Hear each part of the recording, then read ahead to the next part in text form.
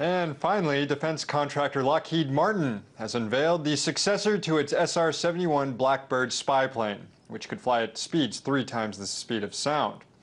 I introduce you now to the SR-72, the soon-to-be developed hypersonic spy plane that can fly at 6 times the speed of sound. The concept of the plane has been in development for 7 years as engineers worked on developing a plane capable of such high speeds and altitude, but that can still take off and land from a conventional runway.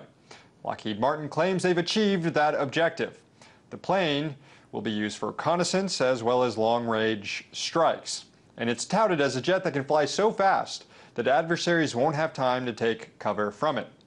So with many people around the world fed up with NSA's spying activities, what's the one new thing the United States needs most?